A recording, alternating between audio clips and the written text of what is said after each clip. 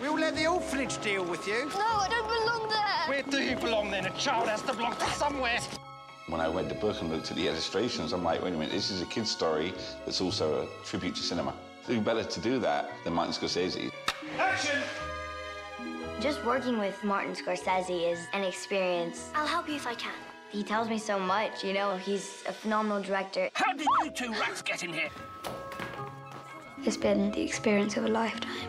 Who gets to work with Martin Scorsese and be the main character? Hugo is big, it's massive, and completely different from what most 13-year-old kids would do. My little beast. It's really hard, but it is so worth it. I guess if you actually started to think what was involved in making a movie of this kind, you would never venture forth because it's too insane, too crazy. Working with the children, dogs, sets being built constantly, the interiors of the clocks, the 3D.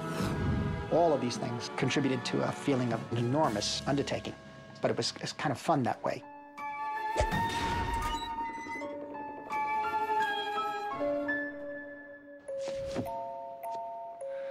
What is that?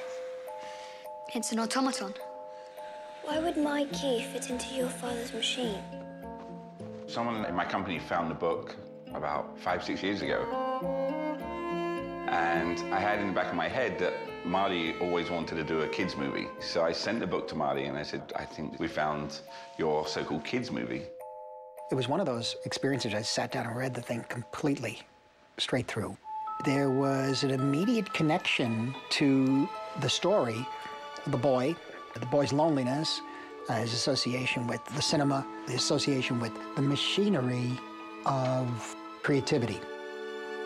When I found out that Martin Scorsese was interested in making it into a movie, immediately I was like, oh, of course, it has to be Martin Scorsese. It's the eternal myth of the lost man, guided back into life by the hands of a child. That is an absolutely classic piece of mythology. For me, this has a very interestingly personal connection, you know, and just happened to hit at the right time. I have a young daughter who will be 12 soon. His youngest daughter, Francesca, she hasn't been able to see his films. So he was like, I'm gonna make a film that my daughter can actually watch, you know? Reading to the children, introducing them to music, different kinds, films, ballet. It's like rediscovering all of these wonderful art forms again, but through the eyes of children. Marty had called me one day and said, I want you to read this book. And I said, okay. And he says, it's a kid's book. And I was like, oh, Marty, I don't know. I'm not a kid's writer per se. He said, just read the book, read the book. So this book shows up in my mailbox. And, you know, Brian Selznick book is like, it's like a brick. It's this huge book. And I was thinking, you know, what did Marty send me? And I started reading it. And within 5 pages, I knew why he loved it. And I knew I had to do it. I was so impressed by the screenplay. I think everybody was. Because it was true to the book. I could actually see it. I could visualize it. It was very vivid. And it was a very, very moving story. What Brian Selznick has done is write a great, modern Dickensian novel about an orphan search for home. I was inspired to write The Invention of Hugo Cabret when I first saw A Trip to the Moon by George Méliès. And it sort of stuck in the back of my head for a really long time, and I thought I'd like to make a story about a boy who meets the man who made that movie. With a lot of books, you know, you kind of get the basic plot line, but then you have to embrace on certain areas, and that's really what we did. The story needed to be streamlined to a certain extent, so elements were dropped from the book. But we're finding that certain images are so strong and certain scenes cover so much territory that it has the resonance, I think, of the book. Everything really revolves around Hugo, of course, and so Ellen Lewis, who cast the film, went to England. She checked many of the acting schools, etc., and she brought about 3 boys back here. Asa looked right when he walked in, and then he read 2 of the scenes, and I was convinced. I knew who he was, but I hadn't seen any of his films, because most of them are 18s. And my mum told me that he's the best director ever. And so I slowly came to realise how big this actually was. And he is the best director. What's your name, boy? Hugo Cabret. Stay away from me, Hugo Cabret. Since Anne Frank, Asa, he is the greatest child actor I've had the privilege of working with, and we can forget the word child. Actually, he's a great actor.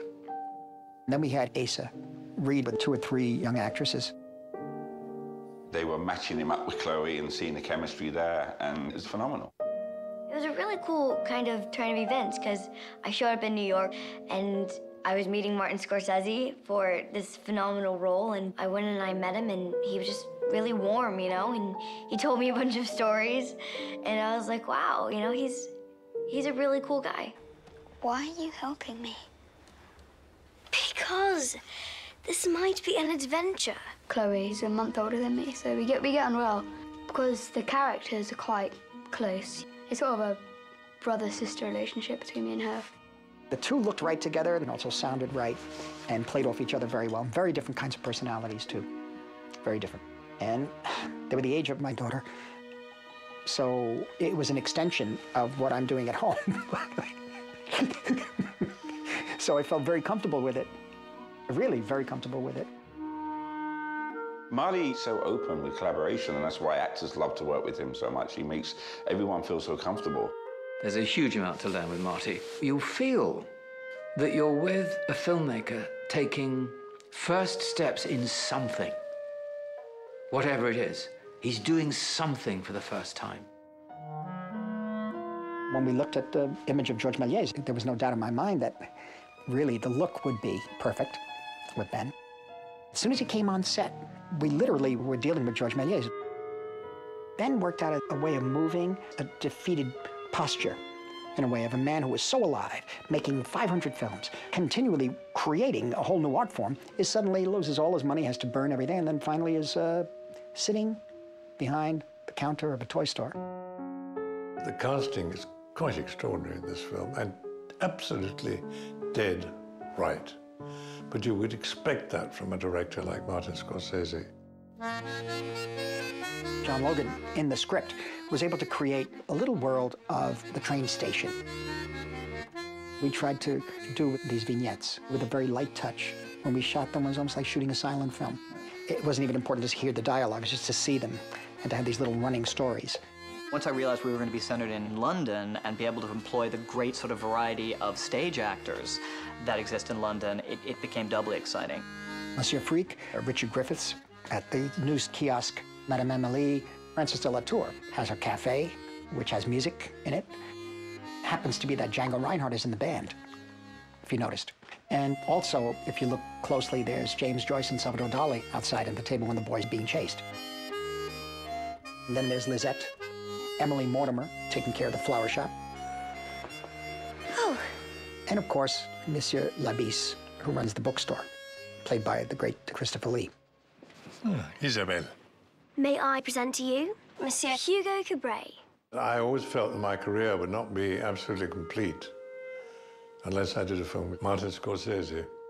And so all these characters were meant to sort of weave in and out of the picture. Give me your best smile. John Logan asked Brian Selznick if we could open up the character of the station inspector, because I wanted to have a little more flavor and more levels to him. And so I thought by working with Sacha, Baron Cohen, we could find that. Are they smelly? Are they smelly flowers? Oh, yes, a little.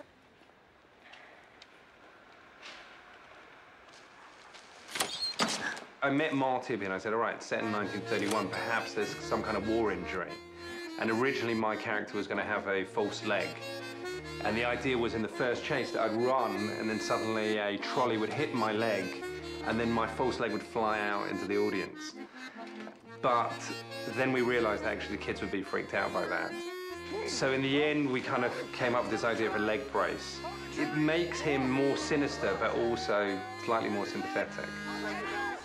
So it's an interesting challenge. Headed straight to the orphanage with you. I always pointed out that, let's say you put in jail one day and the policeman and the judge, they're really very funny, but you're still in jail. You're still in jail.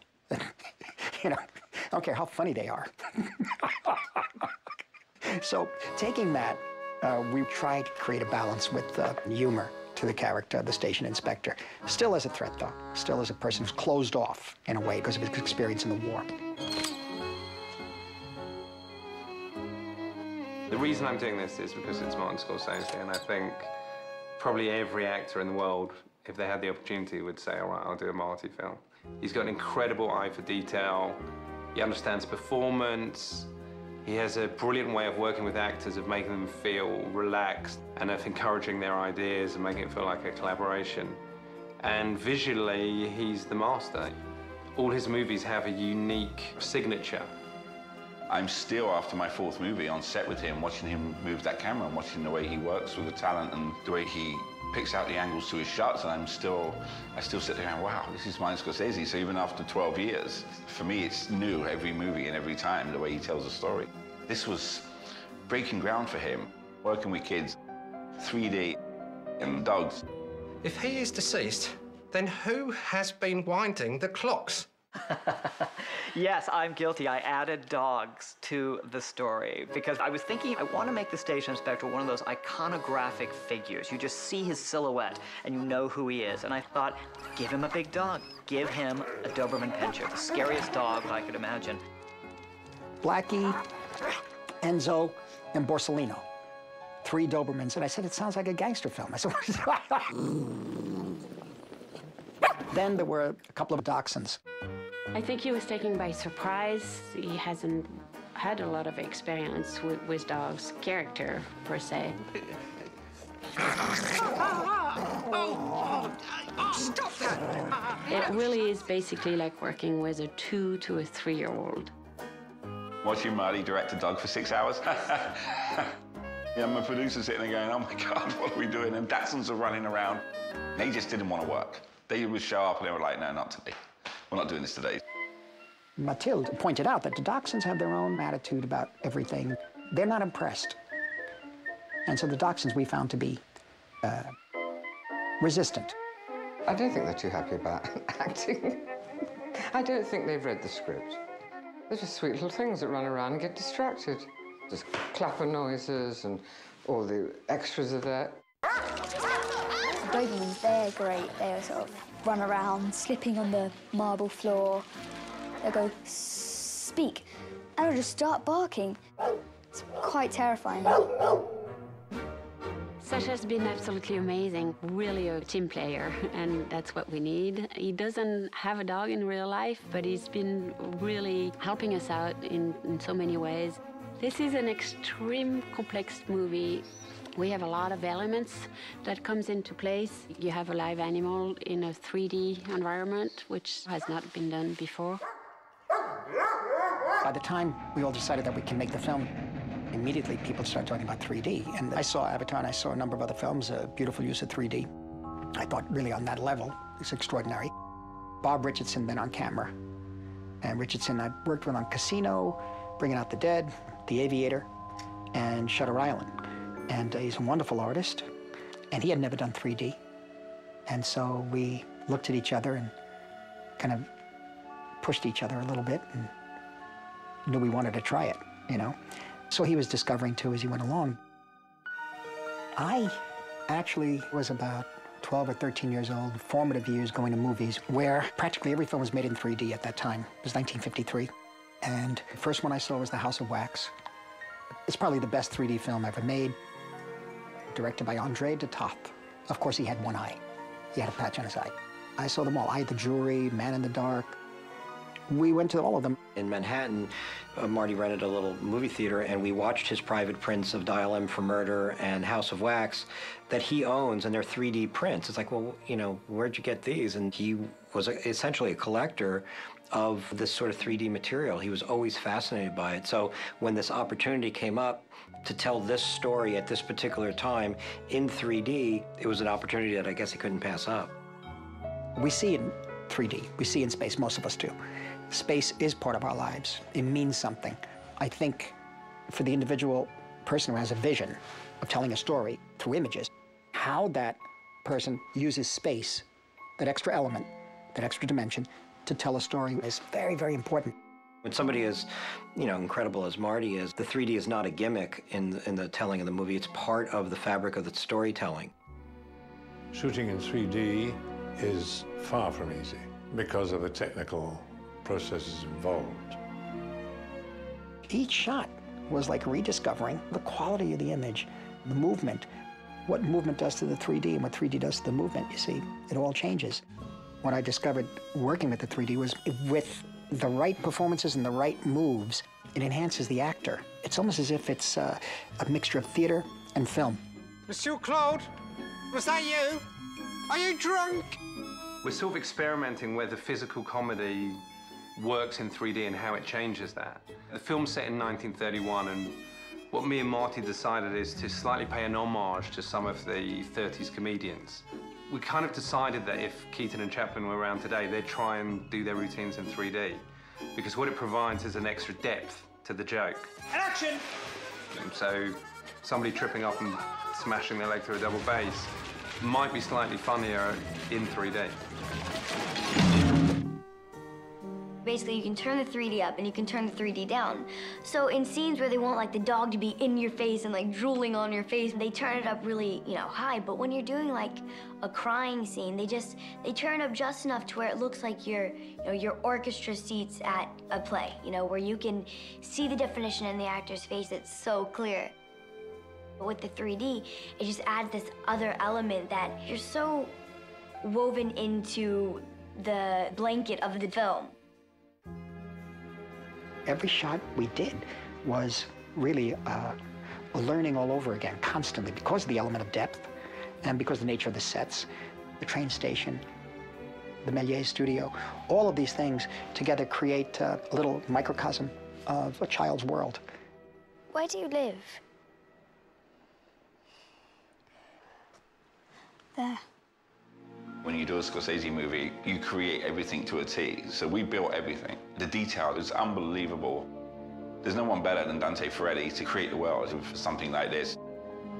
This is the train station, the Paris, Gare de Montparnasse. This is spread out into 3 different stages because otherwise we don't have enough room. I've never had an experience walking onto a set that awe-inspiring in terms of the detail and the scope and the grandeur of it. I think Dante's work is like an old-world craftsman. The clocks, I mean, talking about taking them to another level, we had a huge clock on one set, and I walked in, and I couldn't believe the size of this thing. And all these extraordinary gears and wheels and flywheels and this sort of thing, all moving, which are based on the real clocks. And it's the one that Hugo's hanging from. They're not CGI'd, it was all built. The way Marty and I always talked about it is we wanted the machines in the movie to be magical. We wanted to look at the gears and the levers and the springs and the coils as being something magnificent, as being something so unique and rare. And when you see the way Bob Richardson shot those things, you realize they do look magical. Film is magic. Every great director is a magician. Every great actor or actress is a magician. Sometimes I try to explain to children around me, I said, no, we're just playing. We're doing exactly what you do. We make up a game, and then we try to put it on film or digital or whatever. But we're all playing together. It was an enormous undertaking, but it was like a celebration for all of us.